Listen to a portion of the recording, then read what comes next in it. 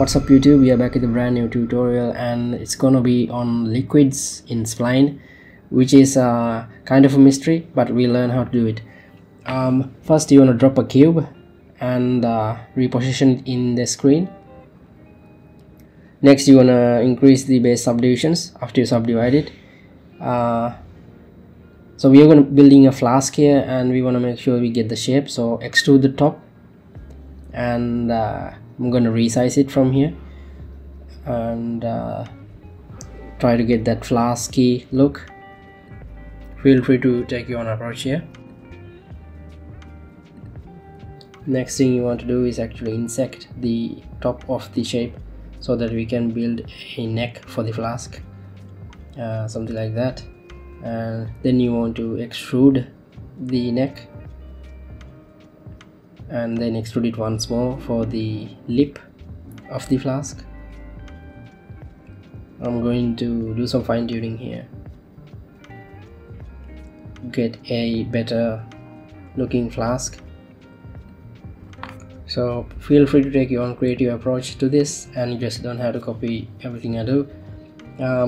But if you need a exact step-by-step flask design, this is how we go. Next I want to do a loop cut in the middle of the neck and drag that down so we have a refined shape at the bottom of the neck. I'm going to give that another try so it's not too sharp. And next we want to select the lip area, make sure it's all selected, and select the extrusion tool and just start dragging. So we get that nice lip.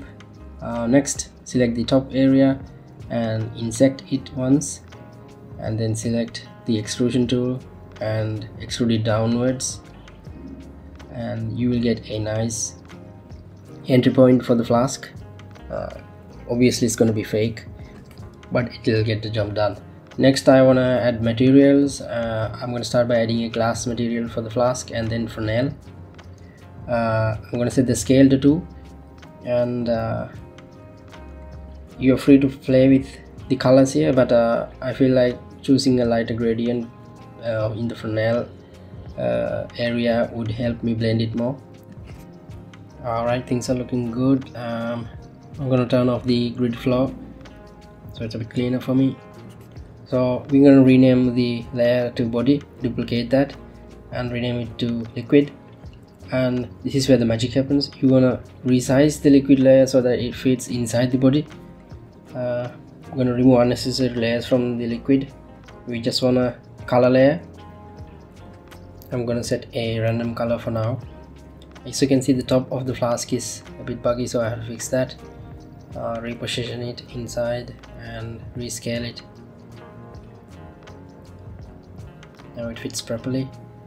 The second step of the liquid magic is to add a cube on top of the liquid layer.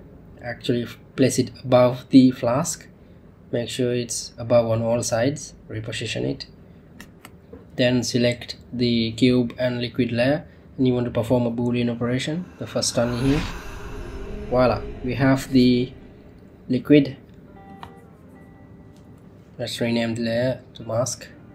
So if you just select the mask and move it around, it will react and it will have the illusion of liquid. Make sure the cube is actually large enough to mask the entire thing. Alright, we're gonna do some animations now, and let's just set a color to work with. I will start with something purplish. Fine tune the Fresnel a bit. Next you want to select all layers and turn it into a group so everything moves together, and everything's looking great from here. And next you want to start animating things. So select the mask, add a state, select the base state, and reposition the liquid in line with gravity, and add a state for the beaker. Select the second state and reposition that as well. Maybe I'll fine tune the base a bit. one thing you can see is once you modify the base state, the second state also disappears, so you want to make sure you remember that. I'm gonna adjust the mask so the liquid is updated with the changes I made.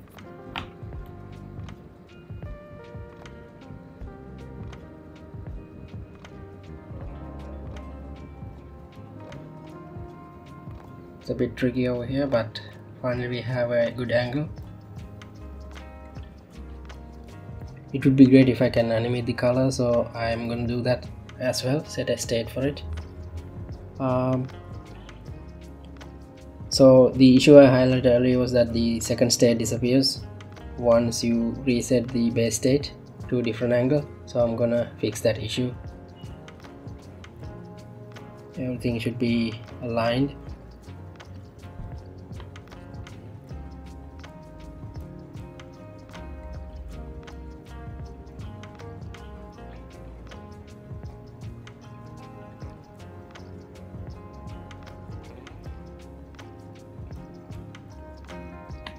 Now we can start animating the beaker and the liquid. So set a state for the beaker, set it to 7 seconds and cycle it. Still the boolean, add an event there as well, 7 seconds, yes.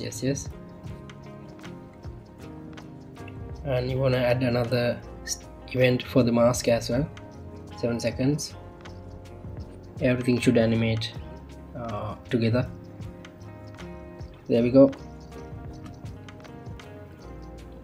You can adjust the timing of animations according to your liking, so you just have to reduce the seconds if you want this to go faster.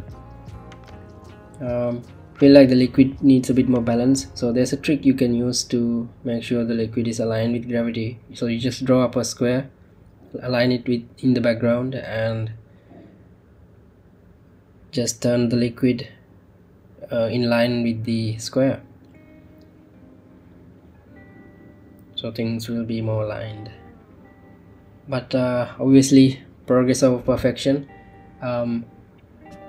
So that's it for this tutorial. Hope you learned something new, and if you have any questions you can drop them in the comments. If you have any requests for future tutorials you can drop them as well. Drop a subscribe if you haven't, and drop a like if you like the video.